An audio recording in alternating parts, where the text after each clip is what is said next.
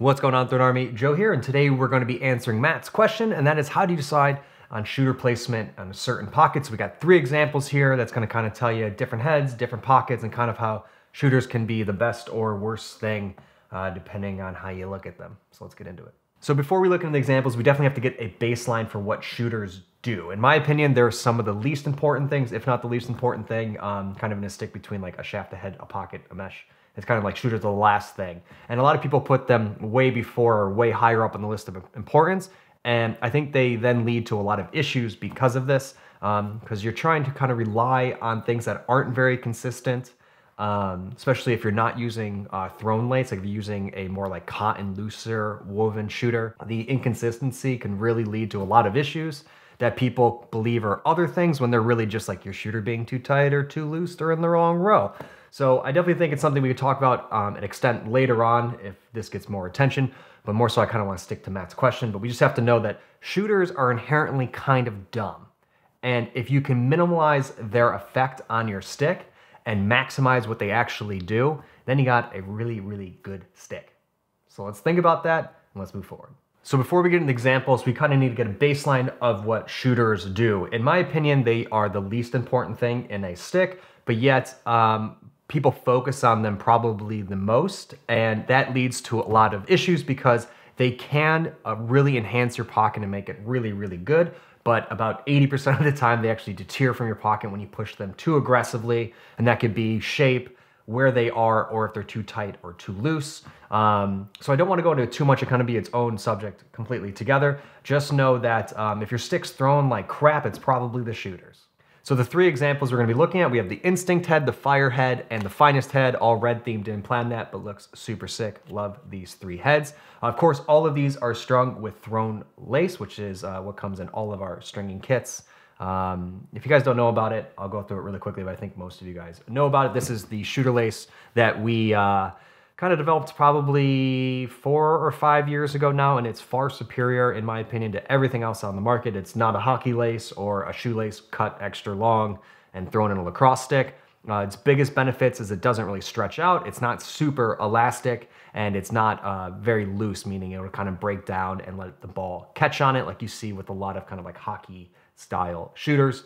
In my opinion, they are far superior. If you haven't checked them out, definitely do. So first up, we have the Instinct. This is a command low with a type A pocket. All of these are gonna have 3 shooters at maximum. I could talk at length why 4 shooters kind of gets you into more trouble than it's worth. But I think mostly just based on pretty much 90% of you are going to be using the new NCAA rules where you can't use any shooters lower than 4 inches from the top of the scoop. So your shooter setup is mostly going to look something like this, and then some tweaks with evolution as we go along, because we're actually going to go in kind of in terms of like things that have changed in terms of the understanding of shooters. So first up, this is kind of what you're going to see in probably 70% of people's sticks are 2 straight shooters and then a shooter cord at the top. This is what we pretty much supply in all of our kits, and it's what I recommend for a good majority of sticks. Pretty much the shooters as low as they can go in the head. This one you could probably go down another half row, so pretty much what you want to do is measure 4 inches from here, and you want to put your bottom shooter there, skip, put another one, skip, put your nylon. And the reason that they aren't a lower, like another half diamond it could probably go, is because this head actually flares pretty high compared to some of the other heads, or the next head that we're going to look at, and the ball would actually get caught. And now there's like 6 or 7 different ways you can figure this out. Mostly it's put the shooters in where you think, go throw with it. If it throws down, your shooters are too low. The other way is to actually look at the stick this way and try to see where the ball width, so like the pocket is usually we try to make it a ball width. So the mesh goes on the sides of the ball and gives you the most amount of contact, giving you the most amount of hold and feel. You want to go up 1 diamond from where the transition goes from the side to the flat. So this might be a little bit hard to see on camera, but you can see the really comes up to right about here. And then it starts to go to the flat, meaning it's panning out to where the ball starts going from the deepest part of the pocket, starting to release. And you want the shooter 1 kind of row up for that. And what that'll do is that'll give you kind of the most consistent release of the stick. It's going to be high enough to where it's not going to get too caught, and not low enough, or sorry, high enough to where it's going to give you some nice feel and get the ball out of the stick, and not too low where it's going to catch on it. Because that's your biggest thing. Kind of the golden rule is you want your shooters as low as you can go within that 4 inches, without the ball throwing down. And with a head like this, with this flare, this is definitely the best setup you're going to go for. Just really know this is your baseline. And if you take this and there's not enough whip or there's not enough hold, then you can start dropping the shooters kind of in that 4-inch realm. And that's what we have in the next setup. Next up, we have the Firehead. This is a Command 2, and you can see it has the same shooter set up, but in a different position than the head before it. And the real reason for this is this head is much wider towards the top, so we're able to drop the shooters down without it affecting the ball becoming too tight and really pinching that ball when it goes to release, which would cause too much whip and throw the ball down. And you can really see that here. One head is much wider than the other, so we're able to drop them down and stay, again, within those 4 inches. This will add more hold to the ball, and it will add a little bit more whip, a little bit more snap to it as it comes out, because it's a more dramatic bump up out of the pocket. As you can see here, probably the best way to explain it is, since this one's higher and really across that flat and 1 diamond up from where we see that transition point, the shooter lays really flat across there. It's going to have such a clean transition. It's going to give you the same feel over and over.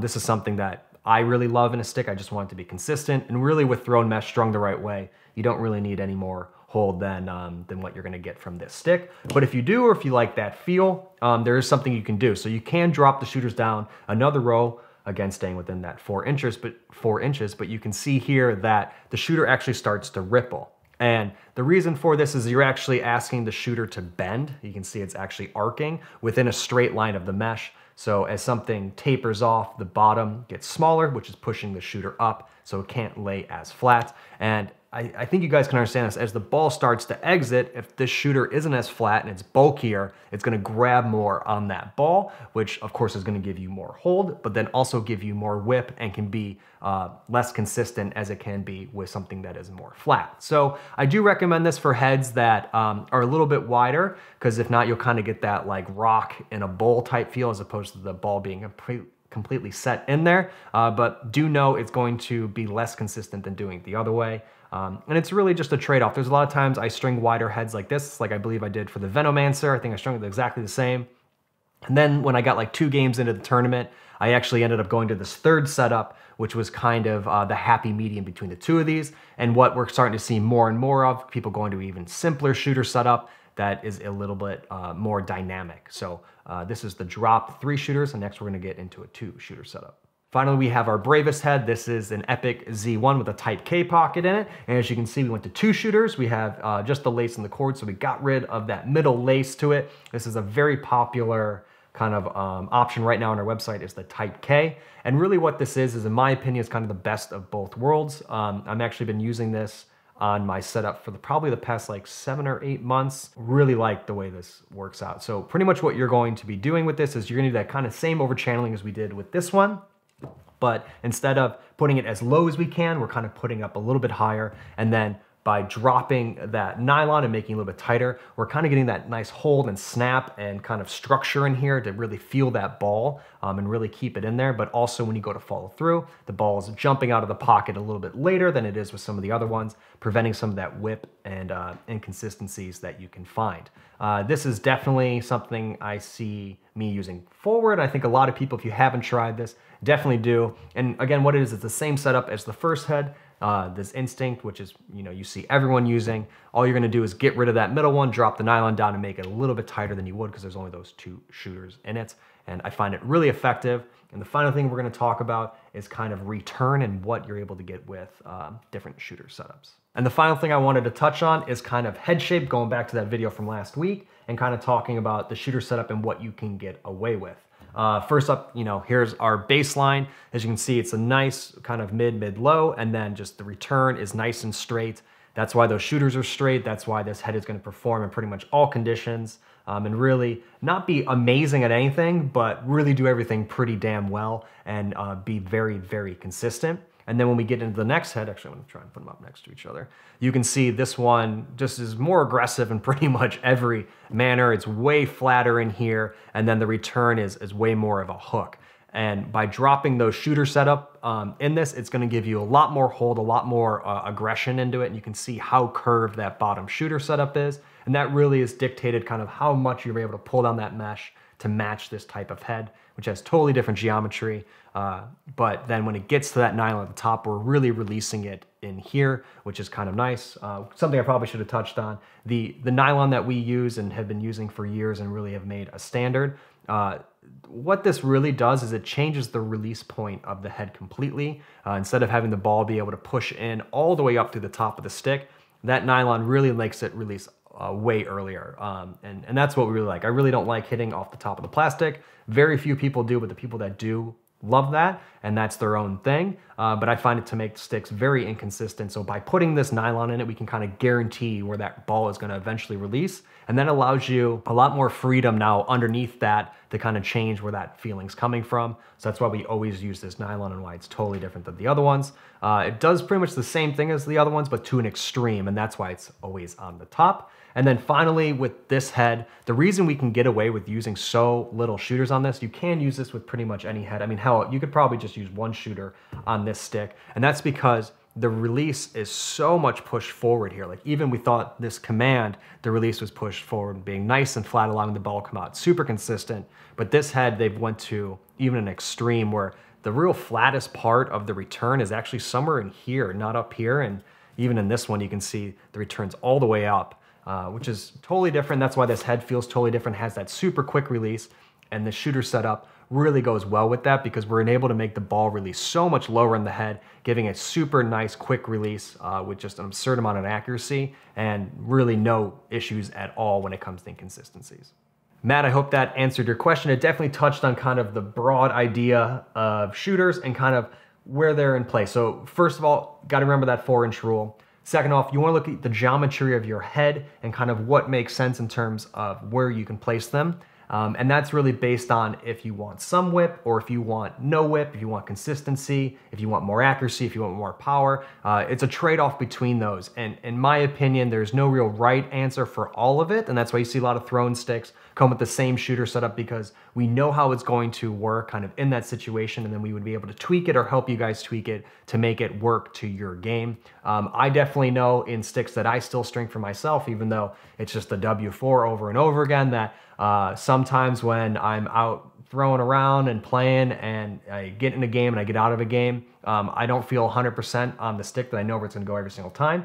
And 90% of that time, it's a shooter change, depending on if it's tension, placement, removing one. It's very rarely sidewalls or throat string or shaft or anything else. Really getting that kind of like perfection level out of your pocket and really know where it's going is really understanding how the shooters work, breaking them in and making them work for you and not against you. And a lot of time they are working against you. So just remember always bottom one the loosest, top one the tightest. And if you can't figure it out, just take it out because it's just going to get in your way of playing the game we all love. If you learned something, please throw the video a like. And if you have a question you want me to answer, throw it down in the comments below. We are continuing our 20% off sale to help you guys deal with being inside for the seeable future, which is 20% off when you use the coupon code STAYSAFE on throwinlacrosse.com. As always, I'll have all that info in the description below. That's everything. Hope you enjoyed it, and I'll see you on the field.